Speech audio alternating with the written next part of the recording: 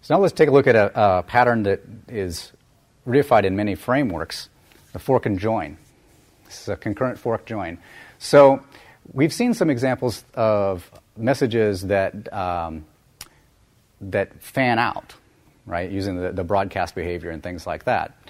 One of the simple patterns is something where you want to start two concurrent activities and you need to wait for them both to complete before you can finish your work. Right? So that's the case where you're going to want to use something like a fork join. So what I'm going to do is I'm going to assume the existence of a couple of services here. And they're trivial services. When they receive a message, one returns the answer 0, one returns the answer 1. Doesn't matter what message they receive. And then I'm going to create this fork. And that's done by this behavior here. So what I've done here is I've created an actor that specifically has a customer, in this case, an output customer. It's going to print the result, and a reference to a head and a tail actor. And this is an example of a pattern that I would call work order, which is, since actors are cheap to create, we sometimes will want to create an actor that reifies the logic to go through the process of getting some work done.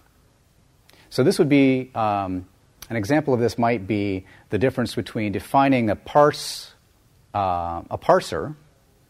and the process of parsing a particular stream. The process of parsing a particular, the parser might be static, but the process of parsing is a dynamic stateful thing. So that would be something you might create as a work order. Another way you might do that is expression evaluation. The expression itself has a structure, but the process of evaluating that expression in a certain context is going to be dynamic and unfolding. So it's often good to send a message to the structural thing that creates a work order that handles the instance of the processing that needs to be done. So what I'm doing here is I've created a work order for, I want you to handle a single pair of requests and collect their results and send them back to me. So this is not something that I would construct statically, but I would construct dynamically when I want to make a call like this. All right, so I've created a structure here that created two instances of this tag behavior, and we'll talk about the purpose of that in a second. And then I'm going to send messages. So I haven't received a message on the fork yet. But as soon as I have, when I receive this message, this is going to be the head request and the tail request, I'm going to send these messages to the two processes. And then I'm going to construct these actors that are waiting to join the result. So in one of these messages, so you'll see that there was a customer originally initialized here that the join remembers. I'm sending the two requests, and then when I send the request onto the actual service, instead of supplying the original customer, I supply a reference to this actor that I've created, one each for head and tail. Okay? So both messages are sent. From the perspective of the join, because I've become a join now, from the perspective of the join, the head reference is the first actor, and the tail reference is the rest. From the perspective of head and tail, the join is the customer in both cases, and they're instances of this tag behavior.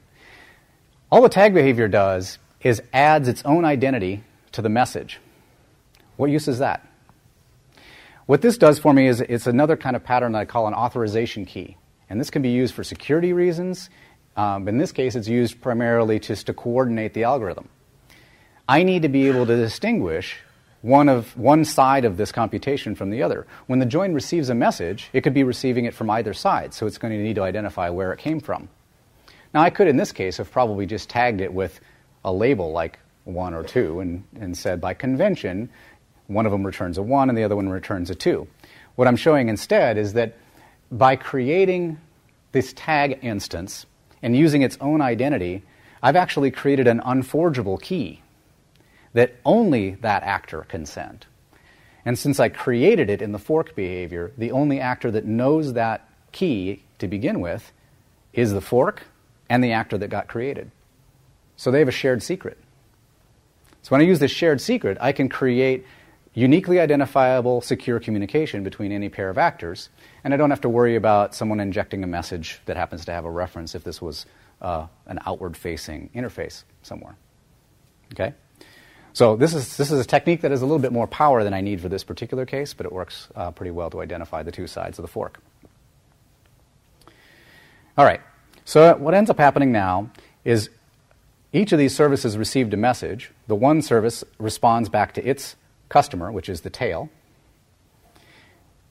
And the tail receives that message. And of course, it's going to be this tag behavior. So it's going to tag that message with its own identity and send it on. Okay?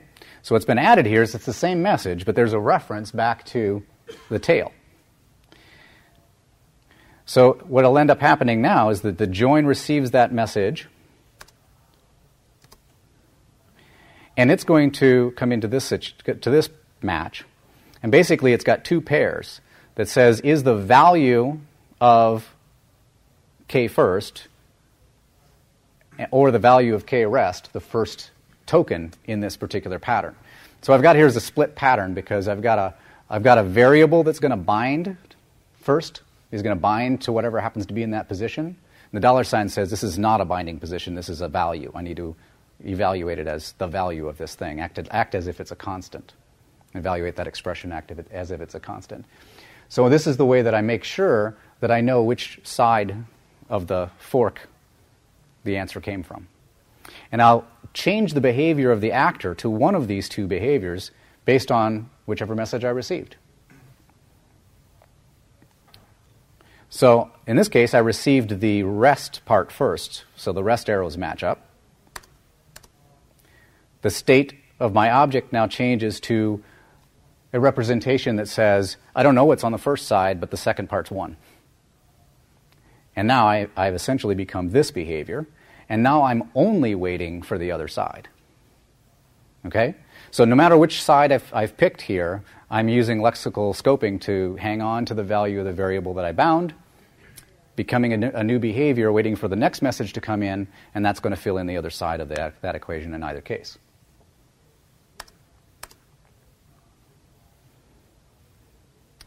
Okay, so we can walk through the same process where 0 sends a message. Pull it out here where we can see it better. That 0 gets processed and sends that message to the original customer, which was print. Now, what I've shown by some of these relationships and actors fading out of existence is, you notice there's no actual deletes here, there's no kill, there's no finish the thread or thread end. This is garbage collection. As soon as there's no references to something, it's effectively invisible to the system. The garbage collector can come along and clean it up. So that's what I'm representing by things just vanishing out of existence. Okay? So again, this is another instance of a state machine. The fork goes through the states of being ready to receive a request, sending out a request, and creating the two tagged customers to receive the results. That's one of those proxy customers I was talking about. The state of being a join, ready to receive either value, and then once it's received one of the values, changing its behavior to the state where it receives one or the other remaining value and knows which one it's in. So this is a little bit more complex state machine.